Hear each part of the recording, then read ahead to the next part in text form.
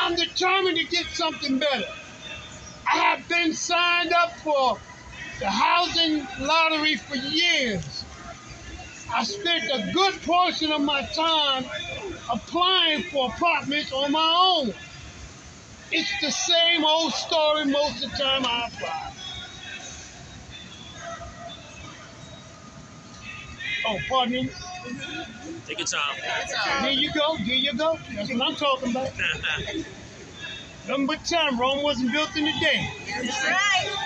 I find an apartment and I call and confirm it is available.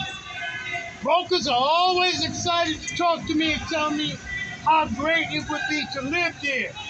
Until I tell them I have a voucher. All right. Then they are looking for any excuse to get off the phone.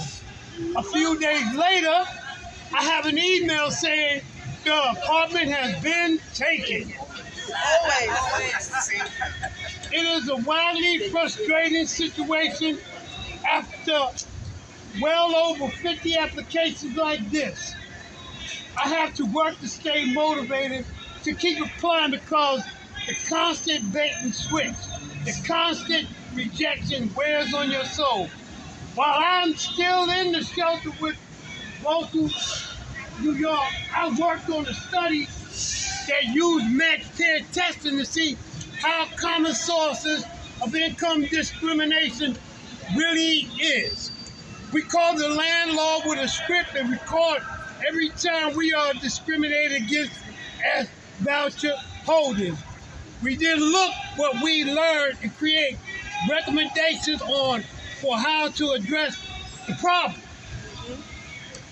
One of our major demands was that someone assemble a list of the most discriminating landlords in the city and publish every year.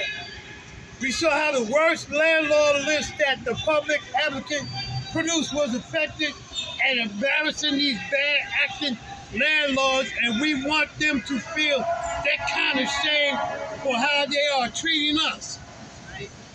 I'm so grateful to Unlock New York for the work they have done to shine light on this issue and make sure that everyone knows that the companies on this list are the reason that tens of thousands of New Yorkers have remained trapped in the shelters for years. I thank you. Thank you. Discriminators, you can't hide. We can see your greedy side. Discrimination, you can't hide. We can see your greedy side. Discriminators, you can't hide. We can see your greedy side. Discriminators, you can't hide. We can see your greedy side. Homeless rates are record high. SOI is the reason why. Homeless rates are record high. SOI is the reason why. Homeless rates are record high. SOI is the reason why. Homeless rates are record high. SOI is the reason why. All right, thank you, everyone. Without further ado, our next speaker is Bennett from Open Heart Initiative, who is the advocacy coordinator and neighborhood organizer. Give it up for Bennett, everyone.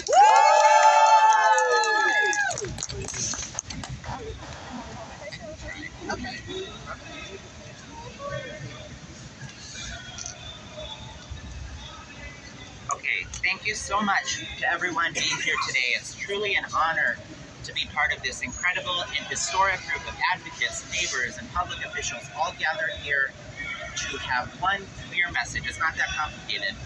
Source of income discrimination against homeless New Yorkers trying to access permanent housing with vouchers is morally and legally wrong, and it will not be tolerated in New York City.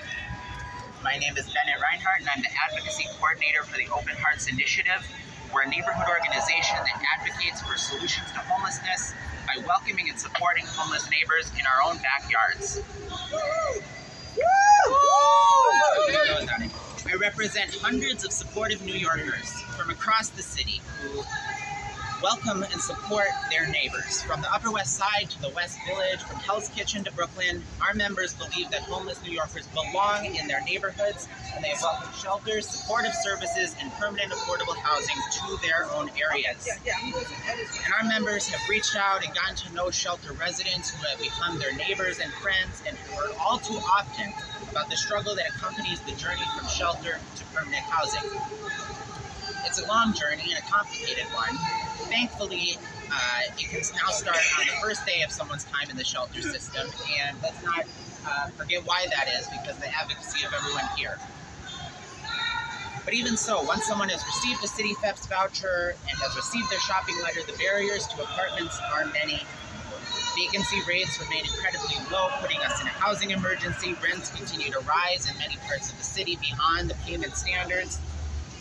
But even when all these other massive barriers are overcome, voucher holders still face source of income discrimination when landlords and brokers turn them away, deny them housing, tell them the apartment has already been rented, ghost them, invent or enforce non-applicable income and credit requirements, throw in a prohibitive application fee.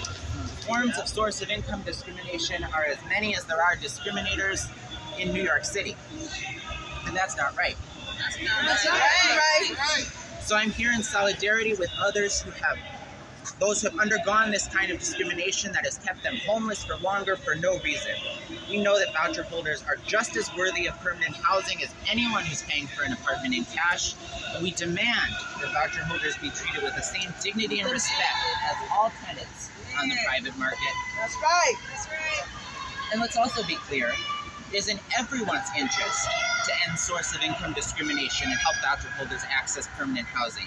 We are a stronger and safer city, a stronger, safer, and healthier city when everybody has what they need, which includes first and foremost permanent housing with dignity.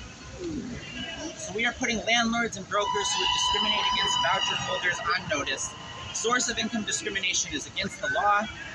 It is against the values that we hold dear as a city where everyone is welcome and everyone belongs. And if you still choose to discriminate against voucher holders, you will be held accountable. Thank you. All right. Thank you, Bennett. Thank you so much and your organization for this strong advocacy and fight source of income discrimination. Next, we have the Chair Committee of Civil and Human Rights, Councilmember Natasha Williams.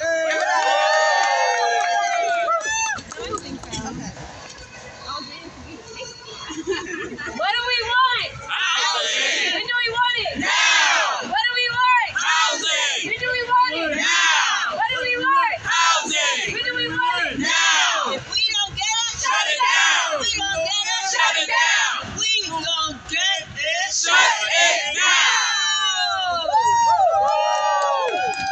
I love the rally energy. So I'm really excited to be here and even more encouraged about the serial discriminating list. Why I'm encouraged is because this creates a space for accountability. This is a very quiet issue that only the people that know. But it is the catalyst to our homelessness issue in New York City. I've never held a voucher, but I have personal experience on trying to find an apartment with the voucher. Yes. Because I did a test pilot with neighborhoods together. Yes. So I myself pretended to be a voucher holder asking for an apartment. And we got no callbacks. The people that did answer claimed that the properties were unavailable. Yep. So this was a problem to me, and I only spent an hour doing this. I cannot imagine someone who was trying to find an apartment day in and day out. 9 years. 5 years. That's crazy. But I only did it for an hour. You said 5 years. 5 years. 5 years. That is absolutely horrific. Terrible. Terrible. 82% of people in New York City that hold vouchers are black and brown people. I heard earlier that this is a racial issue. This is for sure a racial justice issue. In this city, the people who are looking for housing tend to be people who are black and brown and low income. Why do we have to fight for something that isn't right? As chair of the Civil and Human Rights Committee, I've been fighting for money for the source of income unit. I'm happy that we've been able to have more funding in that unit, but more is needed. Yes. And with the mayor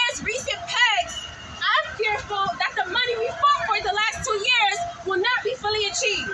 So I'm looking forward to this next budget. It's not right. So I'm looking forward to this next budget fight. I am a fast and steady advocate for source of income discrimination. And I look forward to working with all the people here. And I want to thank you for creating this list and bringing more transparency and accountability to people who are discriminatory at every turn. Thank you so much. Give it up for Councilmember Williams.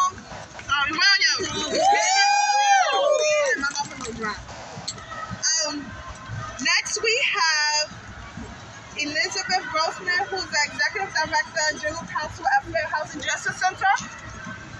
Hi. Thank you. I think I can be heard about it. Tell me about your Okay, you good. Thank you so much to all the previous speakers for sharing your compelling stories. At the Fair Housing Justice Center, we hear from people every day with similar stories. We get calls every single day with people reporting dozens of complaints of source of income discrimination every single day. We will continue to work with our brave complainants who continue to look for housing every single day, no matter what the response is. And we will continue to work with all of our partners and all impacted individuals to fight for fair housing and no more source of income discrimination until it ends. Thank you everyone so much for arranging this and for your partnership, and together we can end source of income discrimination. Yes! When we fight, we win. When we fight, We win. When we fight, we win. Thank you. Thank you, Fair Housing Justice, and congratulations on your win on the Go For properties. Next we have Councilmember Lincoln Ressler.